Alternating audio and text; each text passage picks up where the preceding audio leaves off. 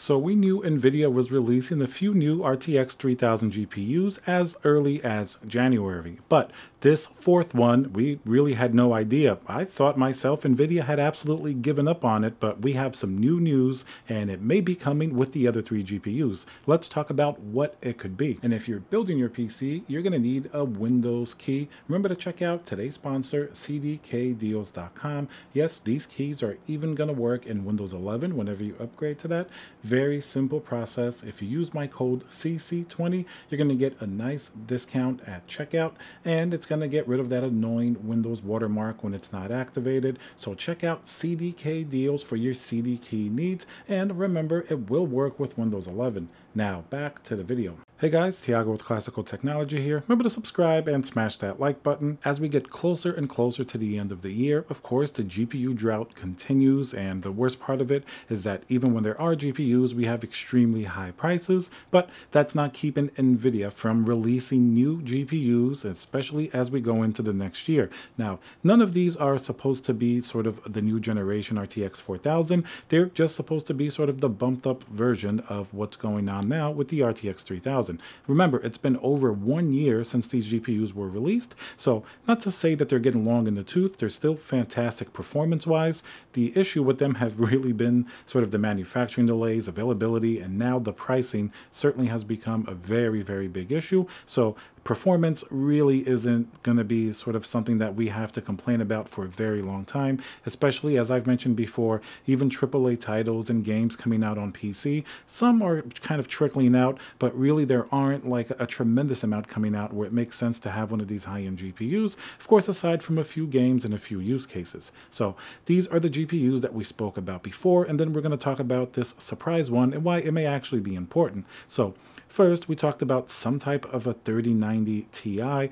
First, we thought it might be a 3090 Super, but perhaps it might make more sense if it's a 3090 Ti. Now, this GPU, of course, will perform better than the existing 3090. Really, the key point here is that the memory, the VRAM, the GDDR6X, likely would be faster, which can be beneficial, especially in content creation type applications. Remember, even though this isn't sort of titled a Titan GPU, it certainly does play a hybrid role with gamers and content creators. It's certainly a very unique GPU. It's the only one that Nvidia hasn't slapped the LHR or light hash rate moniker on it, meaning that even for crypto mining, it has its full potential. I guess Nvidia really didn't want to sort of in any way, shape, or form minimize the possible performance and the possible market for this GPU, because after all, when times get a little bit tough and this GPU craze dies down a little bit, they're going to have to sell as many 3090s as they possibly can, and that's a harder GPU to stomach when you have 3080s in stock or whatever GPU may be that's cheaper and performs as good.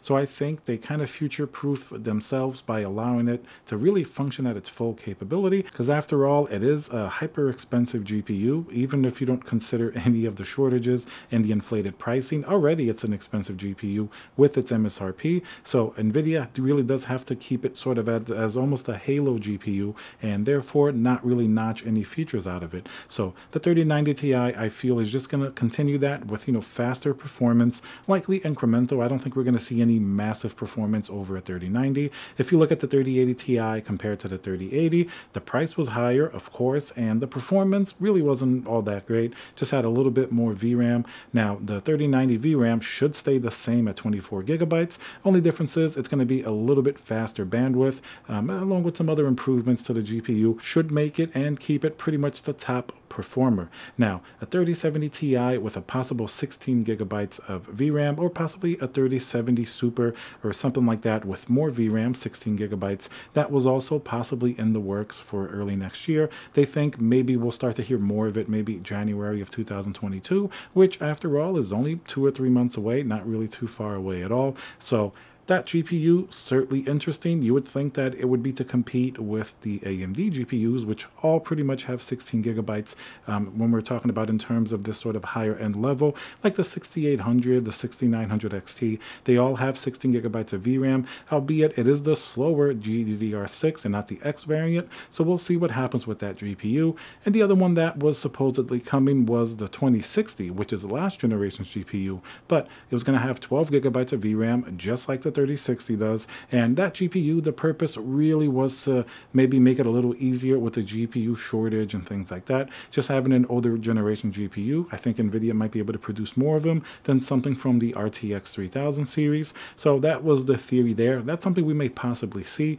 Remember, all of these are really subject to change, much like the fourth GPU that we're going to talk about now, which had already been slated for release, or at least rumored a long time ago. After the 3080 came out, the next GPU that we thought was going to be released was some type of a 3080, but with more VRAM. Now, the 3080 has 10 gigabytes of the fast VRAM, so it's not terrible by any means. It's not slow, but the problem is all of these other GPUs, including the much cheaper 3060, already have 12 gigabyte of VRAM, and the AMD GPUs come packing 16 gigabytes. So Nvidia certainly has some pressure there, even though VRAM doesn't make the huge difference unless you're playing in 4K or doing content creation.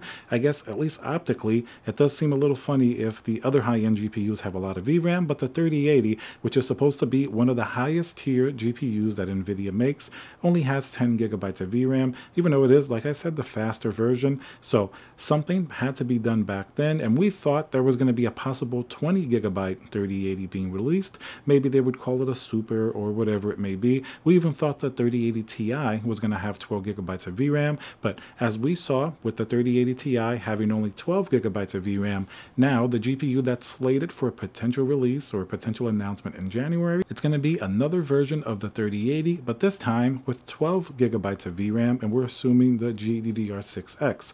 Now, I don't think they could really slap on much more than that, because then that will kind of outclass the 3080 Ti, and that doesn't really make sense for them to do. So this would be potentially a 3080 Super. I mean, we already have the 3080 Ti with 12 gigabytes of VRAM, so there really isn't too much reason for a 3080 with 12 gigabytes of VRAM.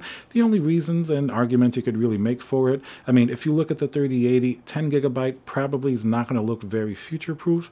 As the year goes on, as you know, as into next year, before Nvidia actually releases RTX 4000, the 3080 with only 10 gigabytes going to be a little bit long in the tooth. People are going to see other GPU releases with much more VRAM, so I could see it optically how that would make sense if they at least release a 3080 Super with 12 gigabytes, because then at least Nvidia could say, oh, listen, we're competitive. 12 gigabytes of VRAM is all you really need for gaming, pretty much for the next few years. And sure, AMD has 16 gigabytes, but theirs is the slower version. That actually does make a difference in not only content creation, but in some games and other applications.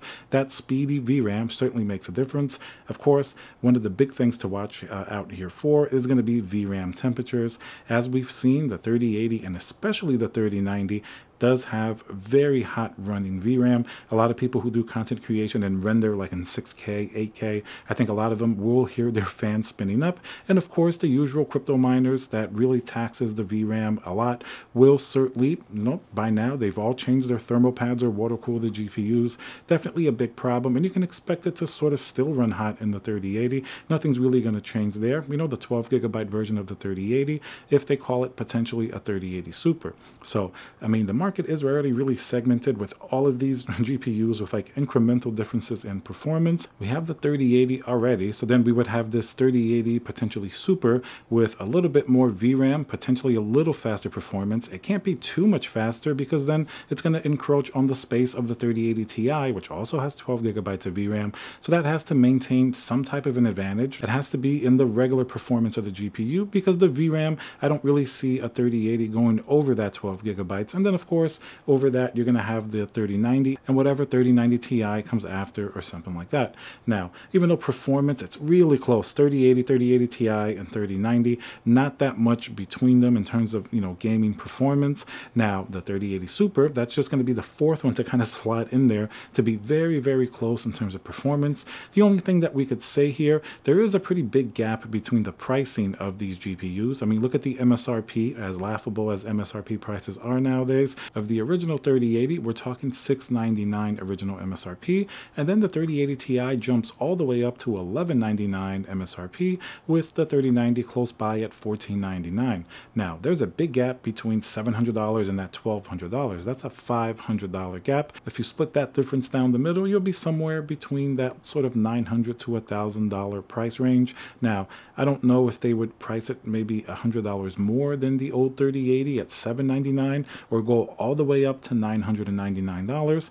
Might make sense if they do $999 with 12 gigabytes of VRAM. At least then it slots, really perfectly in between a 3080 and a 3080 Ti. I really do think that's probably going to be the upper price limit for an MSRP pricing. Of course, secondhand values are something else. It's going to be worth a lot more than that. And the third-party AIB partners, of course, will price this GPU much higher. Much like you find 3080 Ti's that are supposed to be $1,200, most of the third parties are between $1,400 to $1,800 and even higher, encroaching on 3090 pricing territory. So the 3080 Super with 12 gigabytes of VRAM, if that's the supposed name, I think about $1,000 is the max that you can get for MSRP. And if we use our little calculator to figure out MSRP to what it actually costs on the street, usually, let me see, boop, boop, boop, boop, around 2 times to 2.5 times, or at least the 3080 a lot of times was about 2 to 2.5 times. You would see it for almost $2,000 on the street. All right, guys, so hope you enjoyed the video. Let me know what you think about this yet another GPU being added.